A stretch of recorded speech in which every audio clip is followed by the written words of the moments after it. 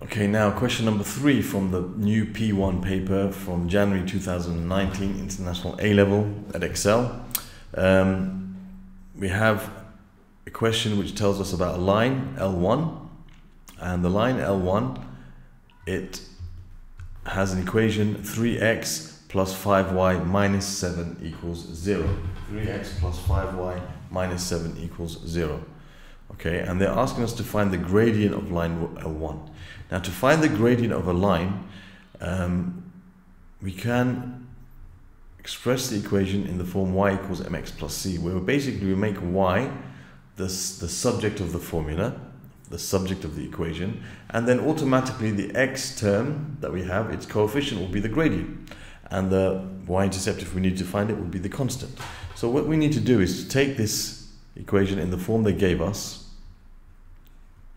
minus 7 equals 0, 3x plus 5y minus 7 equals 0, and we need to make y the subject. So what I'm going to do is I'm going to get rid of the 3x and the minus 7 from this side, so I'll have 5y.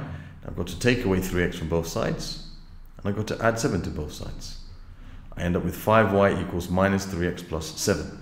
Okay, now I want to make y the subject, so I've got to divide both sides by 5. Now, I could divide the whole of this side by 5, but then I won't have separate terms for my x and my constant. So what I'm going to do is divide each of them separately by 5. So you have minus 3 over 5x plus 7 over 5. So we can see here that the gradient is the coefficient of x, y equals mx plus c, that's the gradient. So we can say m is equal to minus 3 over 5. So therefore we can say the gradient of the line, the gradient is minus 3 over 5. Okay, so there's the answer to part A. And now part B. Okay, part B says, find the equation of line 2 in the form y equals mx plus c. Now, what else did they tell us about line 2? Yes, they said the line L2 is perpendicular to line 1 and passes through the point 6 minus 2. So line 2 passes through the point 6 minus 2, and it's perpendicular to line 1. So line 2 is perpendicular to line 1. Alright, so to find the equation of a straight line, we need to know, and we know the gradient of line 1 is minus 3/5. Okay, to find the equation of a straight line, we need to know 2 pieces of information. 1 is a point on the line, and 2 is the gradient of the line. So we need to know the gradient of line 2. Now, how are the gradients of lines which are perpendicular related? Well, their product is minus 1. m1 times m2 equals negative 1.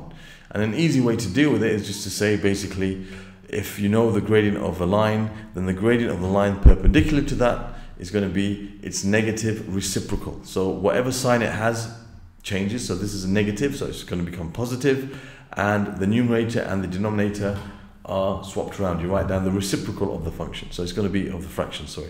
So you've got 5 over 3, so it's going to be a positive 5 over 3. So that's now enough information for us to now find the equation of this straight line, and I'm going to use this formula y minus y1 equals m times x minus x1. Now this formula is something which a lot of students in IGCSE, they try to avoid, which is fine. It's absolutely fine, no problem. They prefer to use y equals mx plus c. Okay, and there's absolutely no problem with that. However, I would encourage students who are doing AS and A2 to start using this formula as much as possible, because when it comes to more complicated types of gradients and x and y values, it just makes life a lot easier, especially when you come to A2, when you've got to deal with pi's and e numbers and ln numbers. Getting used to this will just make your life that much easier when you get to it. Okay, so that's why I would encourage, when it comes to AS, students to start using this formula more. Okay, especially when your gradient is a fraction as well. Okay, so let's see how to use it. Basically, the point that we have is x1 is the x value and y1 is the y value of that point. Okay, the x and y coordinate. So we're just going to substitute these values in. So you got y minus, now y1 is the y coordinate, so you're going to have minus 2. So y minus minus 2 equals m, which is 5 over 3, times, and you got x minus the x value, which is 6. So this will give you y plus 2 equals 5 over 3 times x minus 6. Now what I'm going to do now is I'm going to multiply both sides by 3. to get rid of this fraction. So on this side I'm going to get 3y plus 6. Don't forget to multiply 3 by the whole of this side. And I'm going to expand the bracket here without the 5 because we've already multiplied, without the 3, sorry, because we've multiplied by 3. I'm going to just expand this bracket. So 5 times x is 5x, and 5 times minus 6 is negative 30. And they've asked us to give the equation in the form y equals mx plus c. So we got to write y as a subject to the formula. So we can say 3y is equal to 5x. We've got to subtract 6 from both sides to get rid of this positive 6 from this side. So that's minus 36.